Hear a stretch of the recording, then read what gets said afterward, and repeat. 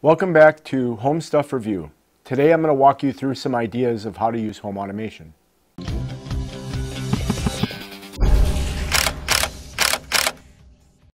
People that are just thinking about getting into home automation or have been into it for just a little while might be wondering how it can help them.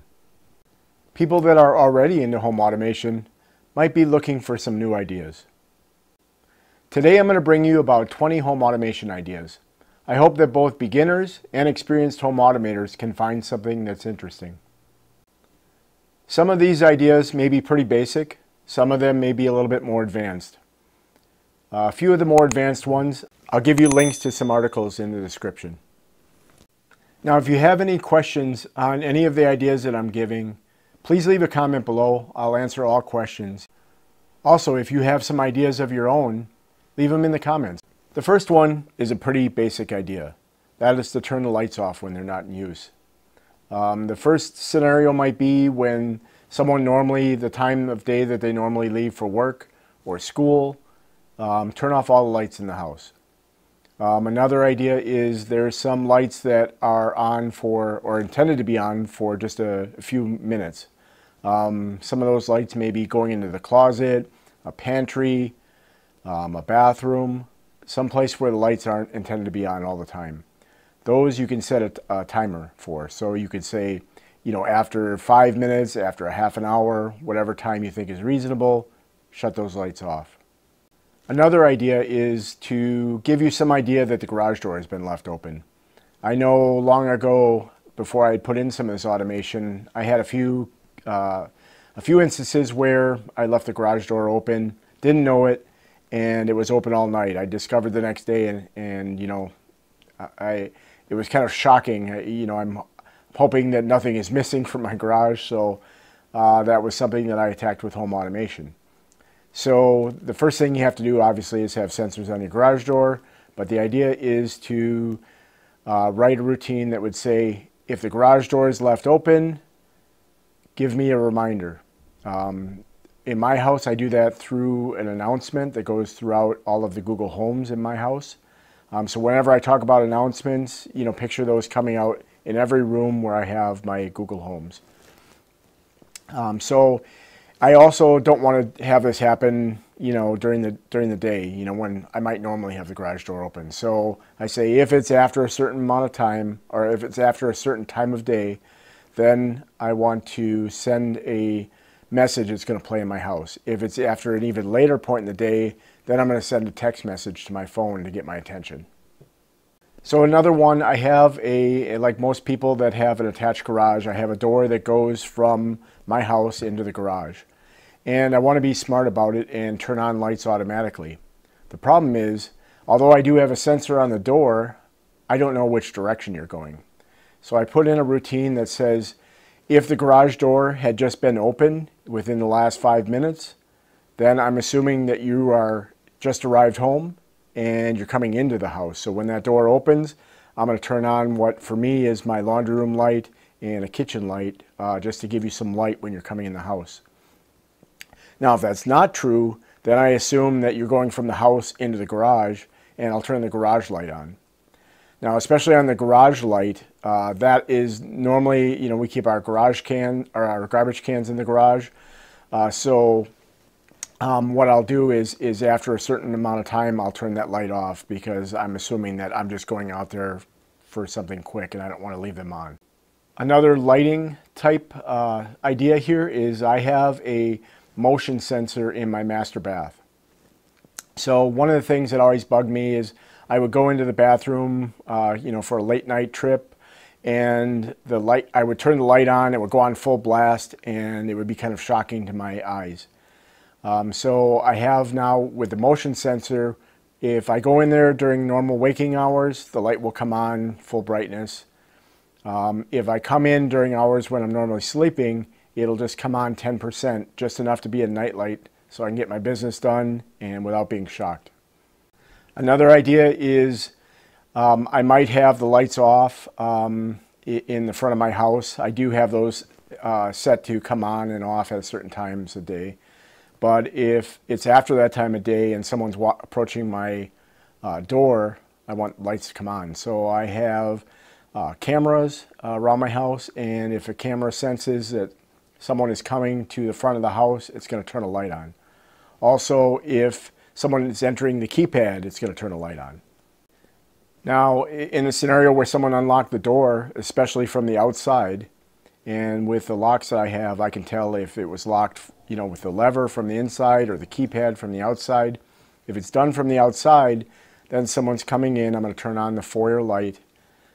So this was especially useful when my son was working a late shift. He would come in after I had the lights off. It would turn the lights on for him, and then it would also, after he entered his code and entered, it would have the lights on inside for him to see his way around. Here's one of the more advanced ideas. This is something that I do have a specific article for on the website, so check out the links. But one of the things that I would often forget about is we have hard water, so we have a water softener.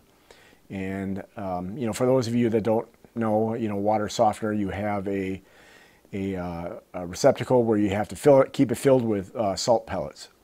And I would always forget to do that. So what I did was I created some home automation to remind me when it's getting low. And in order to do that, I had to know how much salt was in there.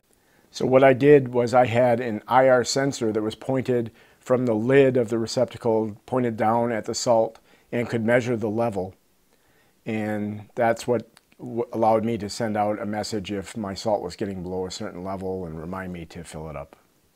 Another thing, especially at my last house, was we did have a couple instances where our sump pump either failed or ran out of power, and some water started to come into our basement. So I wanted to have some type of alarm or warning for that. So I built something that would tell me the level of the water within the sump basin and give me a warning if it was rising beyond the level where the sump pump should have kicked on. So not only could I see kind of the level of the water in the basin, but if I could tell if it was above where the pump should have kicked in and maybe give me an early warning that something was wrong with the pump. And then I even had a leak sensor on the outside so I would know that, hey, yeah, it's gone beyond the top. And so something's really gone wrong. Now, when some of these things that have really gone wrong happen, I would send a text message. To me, a text message was, the upper threshold kind of a notification. A notification that was said during, throughout the house is kind of a lower level notification. If I send a text message, that gets my attention more, and also helps because that kind of notification I can get even if I'm outside of my house, and I can react to it. So anything with, the sump pump, going badly would be a text message. So I have two dogs. You've probably seen them on my channel before, Hank and Reggie. When I let them out at night, whenever I open the lever for the lock on the back door, it's going to start a timer for 5 minutes. And when that 5 minutes is up, I'm going to get a notification throughout the house reminding me to let them back in.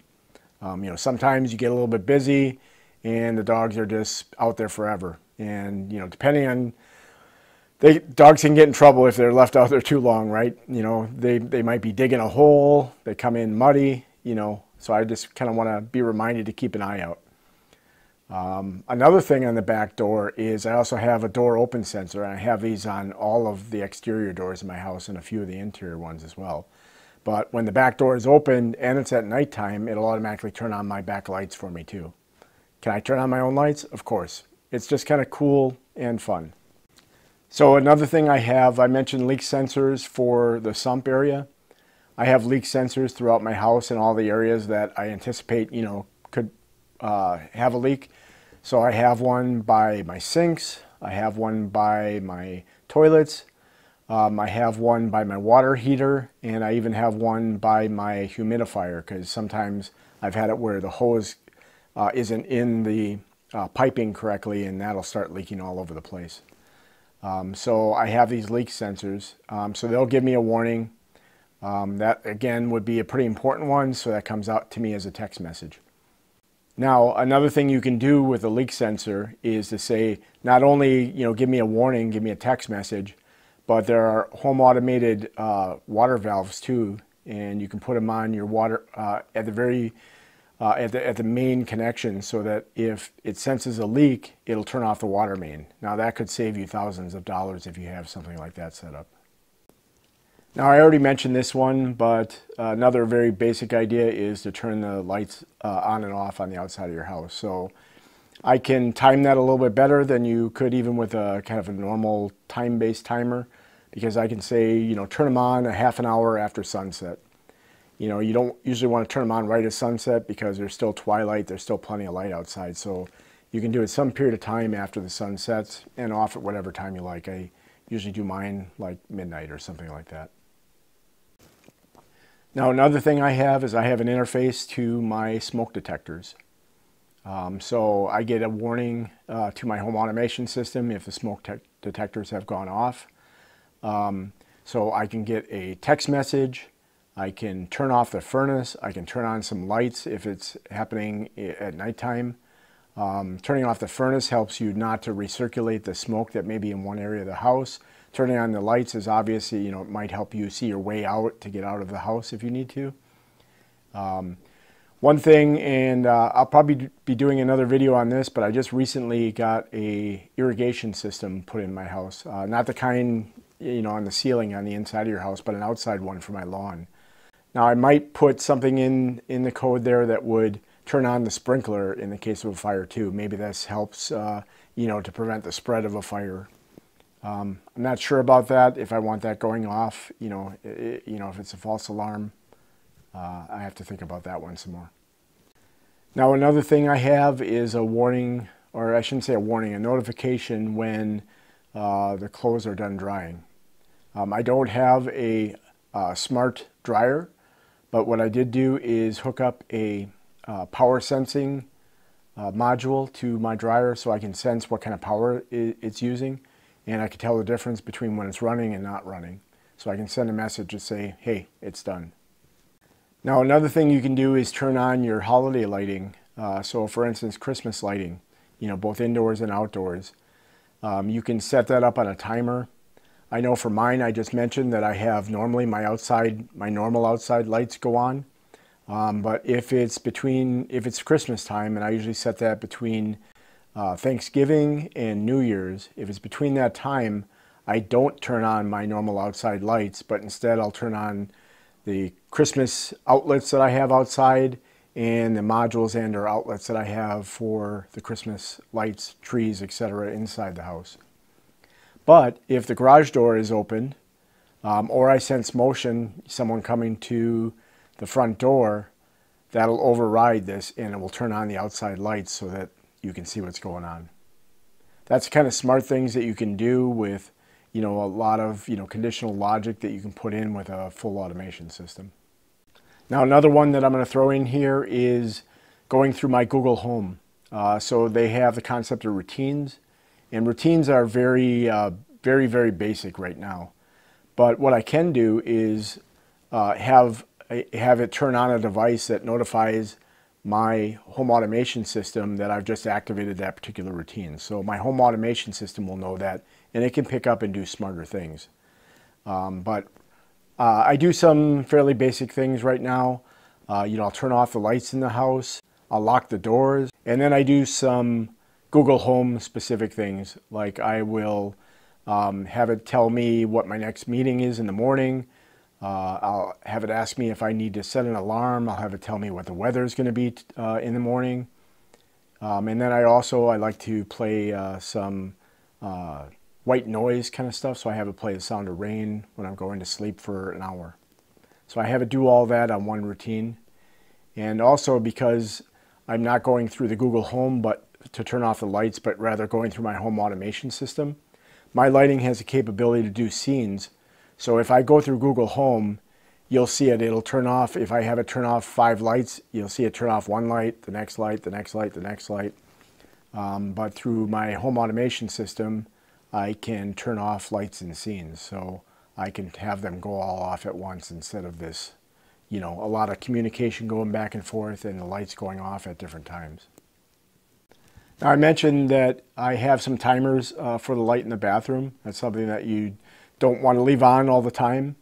But in addition to that, I also have the fans inside the bathroom automated so that If the light is on, presumably someone is in there. It's an assumption, but if someone's in there and the light has not gone off for 3 minutes, then it's going to turn the fan on. It assumes that a fan might be necessary.